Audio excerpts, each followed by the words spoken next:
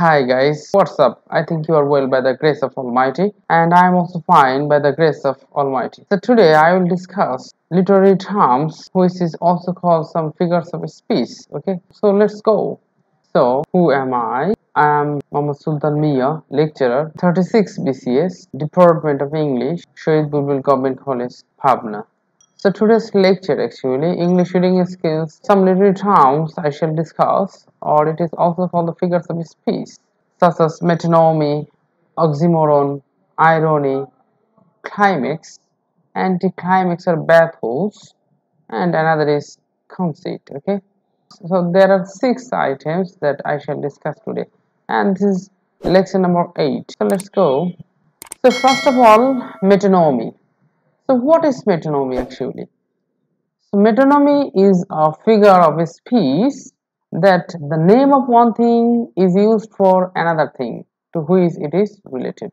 অর্থাৎ metonymy হচ্ছে একটা figures of speech, একটা literary technique বা literary device যেটা একটা নাম অন্য একটা নামকে নির্দেশ করবে। অর্থাৎ একটা কোনো কিছু বলা হবে যে নামে, সেটা মিন করবে অন্য কোনো নামে।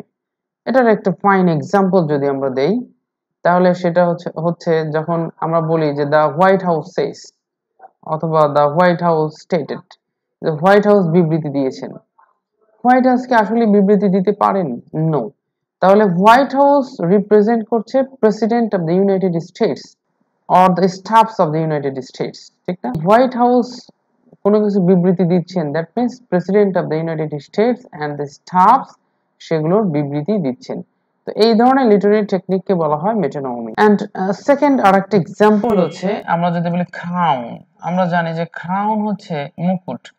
তো সো ক্রাউন মিন্স, এখানে ক্রাউনকে যদি আমরা সাবস্টিটিউট করি তাহলে আমরা বলতে পারি ইটস এ মনার্কি, অর্থাৎ রাজতন্ত্রের যে সিস্টেম সেটাকে আসলে ক্রাউনের সঙ্গে তুলনা করা হচ্ছে। অর্থাৎ ক্রাউন বলে আমরা বুঝতে পারি যে এটা একটা রাজতন্ত্রের ব্যাপার স্যাপার। তাহলে সেটাই বলা হচ্ছে the name of one thing is used for another thing to which it is related. And now oxymoron. Oxymoron খুবই সুন্দর একটা figures of speech। সেখানে দুইটা কন্ট্রাডিক্টরি ওয়ার্ডস অথবা ফ্রেজেসকে কম্বাইন করা হয়, মিলানো হয় সিঙ্গেল এক্সপ্রেশনের। অক্সিমোরনটা হচ্ছে দুইটা two contradictory words. Oxymoron is a figure of speech in which two contradictory words or phrases are combined in a single expression. দুইটা বিপরীতমূলক কথাবার্তা যেটাকে কম্বাইন করা হয়, মিক্সচার করা হয়, সেটাকে বলা হচ্ছে অক্সিমোরন। সো যেমন আমরা যদি বলতে পারি ওয়াইজ ফুল, তারপর বলতে পারি যে লিভিং ডেথ অথবা ক্রুয়েল কাইন্ডনেস, তারপর যদি বলি যে ইলোকুয়েন্ট সাইলেন্স। তো এগুলো হচ্ছে একটার বিপরীত, কিন্তু এগুলোও কিন্তু আমরা ইউজ করি, অর্থাৎ এক্সপ্রেশনটাকে আরো বেশি অর্নামেন্টাল করার জন্য আমরা এই ধরনের লিটারি টার্মস অথবা ডিভাইস ইউজ করে থাকি। এরকম যদি আমরা আরো বলি যে জ্যান্ত লাশ, আমি জীবন্ত একটা লাশ, তাহলে লাশ আবার জীবন্ত, তাহলে বোঝা যাচ্ছে যে সে জীবন থাকা সত্ত্বেও সে লাশের মতো জীবনযাপন করছে। That is why it is জীবন্ত লাশ। So it is the fine example of oxymoron. Okay, so oxymoron গেল। and the next is irony. Irony is very important for English honors students. So what is irony? First of all, irony সম্পর্কে আমাদের বলতে হবে যে difference between reality and appearance is called irony. অর্থাৎ যেটা আমরা বাস্তবে দেখতে পাচ্ছি আসলে সেটা না, সেটা বাস্তবের উল্টাটা, that is called the irony. ওকে, এইজন্য এটাকে বলা হচ্ছে difference between reality and appearance, মানে what is আর এটা হচ্ছে what seems to be, that is called irony. So it is fine example যদি আমি বলি এরকম করে যে ধরো কোনো একটা চোর, he is a thief, সে হেঁটে যাচ্ছে, তো আমি তাকে বললাম hey gentleman how are you, so we know about him that he is a thief, he is not a gentleman at all. তাহলে এটাকে কিন্তু আমরা হাস্যচ্ছলে তাকে আসলে he is not a gentleman, তাহলে সারফেস মিনিংটা অর্থাৎ রিয়েলিটিটা অ্যাপিয়ারেন্স থেকে ভিন্ন। অ্যাপিয়ারেন্সে বলা হচ্ছে, আমি বলছি যে he is a gentleman, but reality হচ্ছে he is a thief, he is not a gentleman. So এই ধরনের টেকনিকগুলোকে বলা হচ্ছে আইরনি। তাহলে what is the definition of the irony? আইরনির definition হচ্ছে a statement or a situation or an action which actually means the opposite of its surface meaning. সেটাকেই বলা হচ্ছে irony. যেমন আমরা এখানে একটা এক্সাম্পল দেওয়া হয়েছে যে শেক্সপিয়ারের জুলিয়াস সিজার, সেখানে ব্রুটাসকে বলা হচ্ছে Brutus is an honourable man, actually Brutus was not an honourable man. তাহলে এই টোনটা কিন্তু আসলে রিয়েলিটি থেকে অ্যাপিয়ারেন্সটা টোটালি ভিন্ন, সো তাকে কিন্তু আমরা বলছি ডিস অনারেবল, ঠিক আছে। নাও the next two C, next is the climax. Climax means কোনো কিছুর চূড়া, কোনো কিছুর শীর্ষবিন্দু। তাহলে আমরা লিটারেরি ডিভাইসে, লিটারেরি টেকনিক্সে ক্লাইম্যাক্সের ডেফিনেশনটা কিভাবে বলতে পারি? The peak of importance in a play or in story, অর্থাৎ কোন একটা গল্পের প্লে মিন্স নাটক, ওকে। So the peak of importance, গুরুত্বের দিক অনুসারে যেটা সবচেয়ে বেশি গুরুত্বপূর্ণ দিক কোনো একটা গল্পের অথবা কোনো একটা নাটকের, ঠিক আছে, সেটাকে বলা হচ্ছে ক্লাইম্যাক্স, মানে শীর্ষবিন্দু, একেবারে চূড়ান্ত মুহূর্ত, যেখান থেকে নতুন করে কাহিনী হয়তো মোড় নেবে, সেই চূড়ান্ত মুহূর্তটাকেই বলা হচ্ছে ক্লাইম্যাক্স। একদম হাইস্ট পজিশন, কোন একটা স্টোরির হাইস্ট পজিশন, যেখান থেকে স্টোরিটা অথবা প্লটটা ডাইগ্রেশন করে অ্যানাদার একটা মুভমেন্টে চলে যাবে। তো সেই হাইস্ট পয়েন্টটা যেখান থেকে আরেকটা ডাইভারশন হয়ে যাবে, সেই হাইস্ট পয়েন্টটাকে বলা হচ্ছে ক্লাইম্যাক্স। একটা এক্সাম্পল হচ্ছে ইডিপাসের একটা এক্সাম্পল, যে it is the point at which the rise of action ends and the fall of action begins. তাহলে এই ডেফিনেশনটা কিন্তু অনেক সুন্দর, যে it is the point at which the rise of action ends, অ্যাকশনের যে মানে অ্যাকশন মানে কাহিনী যেটা চলতে চলতে একদম শেষ পর্যায়ে যাবে, and the fall of action begins, এবং যেখান থেকে কাহিনীটা আবার নিচের দিকে ফল করবে। তাহলে সেই উপরে চলে যাওয়া পর্যন্ত, হাইস্ট পজিশন পর্যন্ত, that is called the climax, ওকে। একটা ফাইন এক্সাম্পল হচ্ছে অ্যান্টিগনস death in Oedipus.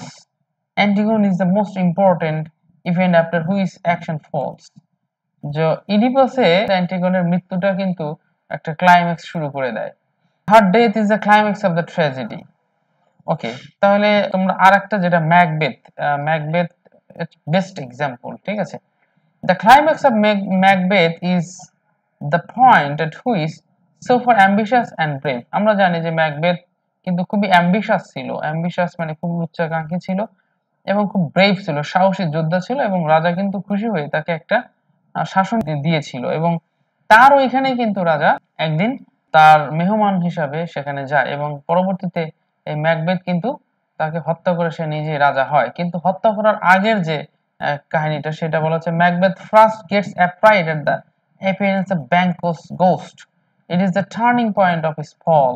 A statement may also have a climax. For instance, he smiles, he laughs, and he roars. তাহলে ওই যে ম্যাকবেথ কিন্তু ব্যাংকের গোস্ট দেখে যে ভয় পেয়েছিল, তো সেখান থেকেই তার ফলিংটা শুরু হয়, অর্থাৎ শেষমেশ কিন্তু সে মারা যায় ম্যাকবেথ, ঠিক আছে। তো তাহলে এই যে অর্থাৎ কোন একটা ঘটনার একদম চূড়ান্ত মুহূর্ত, সেখান থেকে নতুন দিকে কাহিনী মোড় নেওয়া, ডাইগ্রেশন হওয়া, সেটাকে বলা হচ্ছে ক্লাইম্যাক্স। আর অ্যান্টি ক্লাইম্যাক্সটা কি? Anti ক্লাইম্যাক্সকে sometimes we call it as a bathos, okay. So what is anticlimax? Anticlimax is a statement in which there is a sudden fall from the serious to the trivial, or from the sublime to the ridiculous. It is the best definition, যে কোন একটা serious issue নিয়ে কথা হচ্ছে, অথবা খুবই খুবই Sublime issue নিয়ে কথা হচ্ছে, সেখান থেকে হঠাৎ করে ডাউন হয়ে সিরিয়াসটাকে ট্রিভিয়াল একটা ইস্যুতে নিয়ে যাওয়া, মানে তুচ্ছ একটা ঘটনার দিকে নিয়ে যাওয়া, অথবা একটা সাবলাইম মানে খুবই উচ্চ মানের কোনো বিষয় নিয়ে আলোচনা করা হচ্ছে, সেখান থেকে সেটা হঠাৎ করে ডাউন হয়ে, অর্থাৎ সিরিয়াসনেস থেকে ডাউন হয়ে রিডিকুলাস দিকে ধাবিত হওয়া, সেটাকে বলা হচ্ছে anti climax, or sometimes it is called the ব্যাথোস।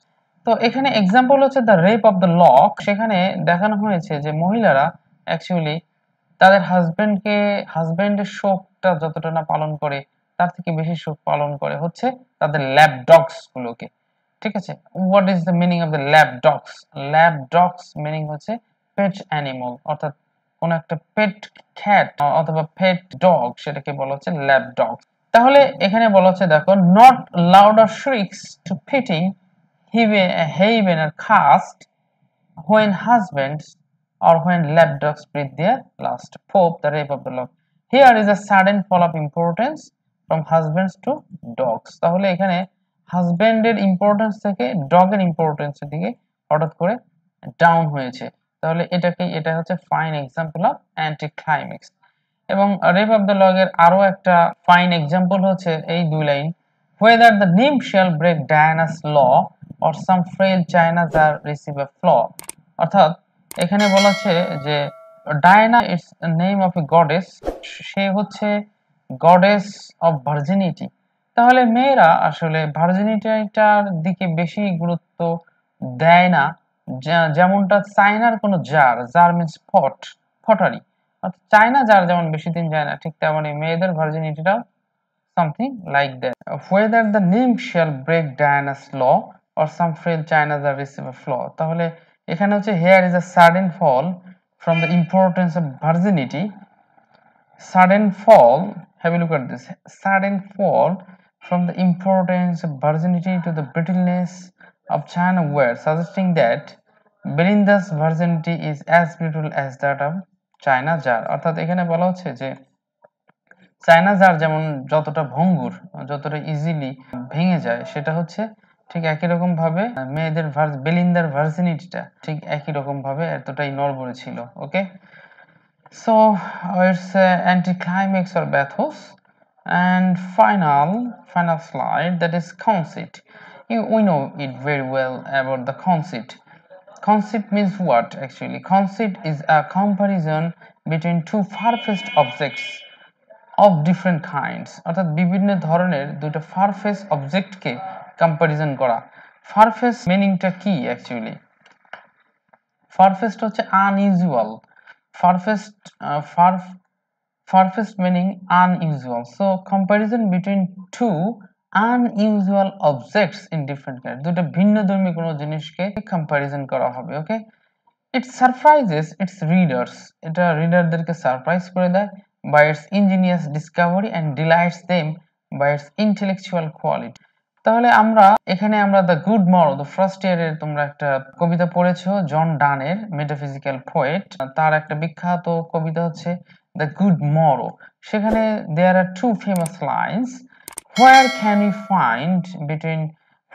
we find two better hemispheres without sharp north, without declining west। তাহলে এখানে বলা হচ্ছে দেখো যে কোথায়, where can we find, কোথায় আমরা খুঁজে পাবো two better hemispheres, দুইটা দিগন্ত। আমরা জানি যে দুই দিগন্ত, একটা দিগন্ত আর একটা দিগন্তের সঙ্গে কখনোই মিলে যায় না, it's very impossible to combine with two হেমিস্ফিয়ার্স। তো এখানে দুইটা দিগন্তকে এক করতে চাচ্ছে তাদের ভালোবাসার দ্বারা। সো এই যে ফারফেস্ট অবজেক্টস গুলোকে যে কম্পারিজন করা হচ্ছে, it is also the concept. আবার ভ্যালিডিকশন ফরওয়ার্ডিং মর্নিং, জন ডানের আরেকটা বিখ্যাত কবিতা, সেই কবিতায় সেখানে টুইন কম্পাসের সঙ্গে তুলনা করেছে। আমরা জানি কম্পাসের যে দুইটা পা থাকে, তো সেটা এখানে বলা হচ্ছে if they B two, they R two, so steep twin কম্পাসেস R two. ওকে, তাহলে এই যে দুইটা ফারফেস্ট জিনিসকে একসঙ্গে তুলনা করা হয়, that is called the conceit। okay, that's all, thanks and best of luck আজকে এই পর্যন্তই, till then আল্লাহ হাফেজ।